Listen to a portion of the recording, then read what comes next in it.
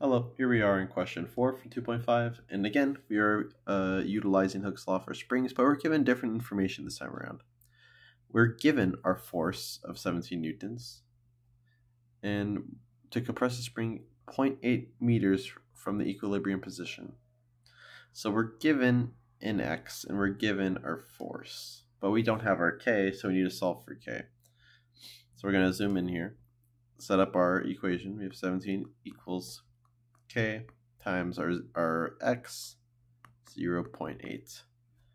So we just divide each side by 0.8. That gives us 17 over 0.8 equal to k 0.8 over 0.8, which cancels, which gives us 17 over 0.8 equals k, which is equal to 21.250.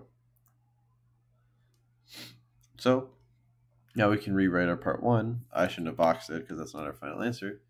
But our part 1 will now be f of x is equal to 21.250x. And that is our part 1. Part 2, now that we have our f of x, we can simply plug that back into our integral. Let's wait to do the bounds first. Just write our f of x, have that done. dx, can't forget that. Now we want to compress that to 0.3.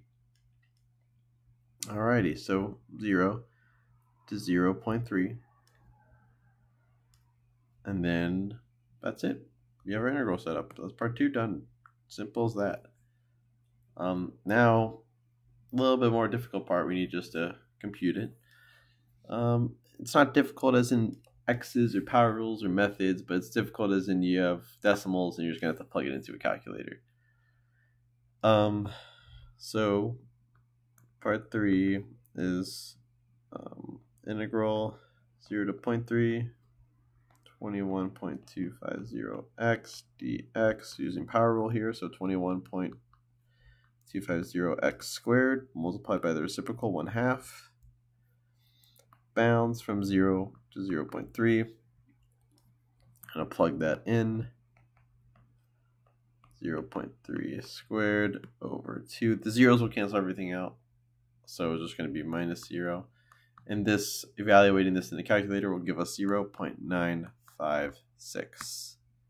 And that is our answer to part 3, and that's part 4, or question 4.